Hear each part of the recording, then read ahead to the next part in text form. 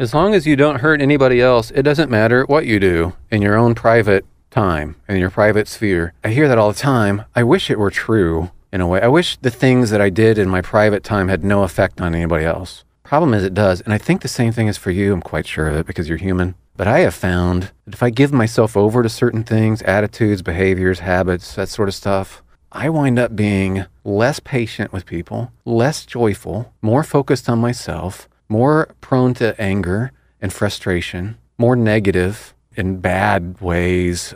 I'm not the person I should have been. Versus if I've had a little bit of rest, I'm not doing that stuff. Maybe I'm reading the Bible a little bit or praying, focusing my mind on what's pure and lovely and true and good. I'm a different person. I've got things to offer people. I'm a blessing. And at the very least, when I'm handing myself over to the bad stuff, I'm not what I could have been for other people. My neighbors miss out on the Brant that could have been a blessing to them. So the idea that, well, it's just private, it doesn't bother me. No, we're too integrated for that. We humans are too complex. I wish it was that simple, but that really is simple thinking.